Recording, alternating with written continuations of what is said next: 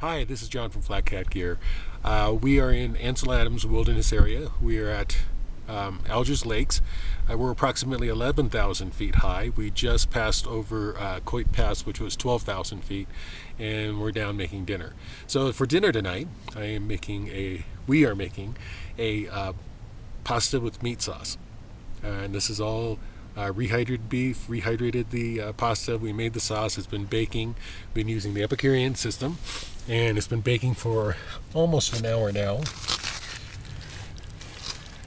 And as you can see, we're about ready for dinner.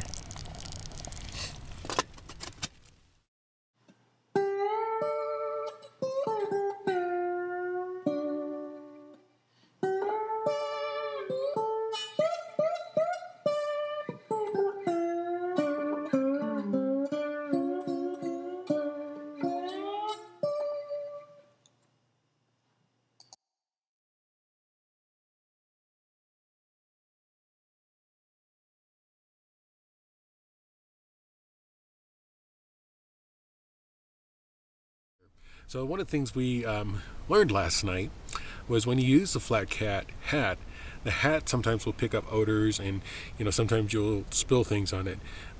So a marmot got after it this morning, took some chunks out of it. So if you use a flat hat cat, treat it like a regular utensil. Just make sure you clean it off. You just rinse it with water, squeeze it out like a sponge or something like that before you store it, or put it in some kind of food storage, because if not, marmots will get into it, and carbon fiber is probably not a good thing for marmots.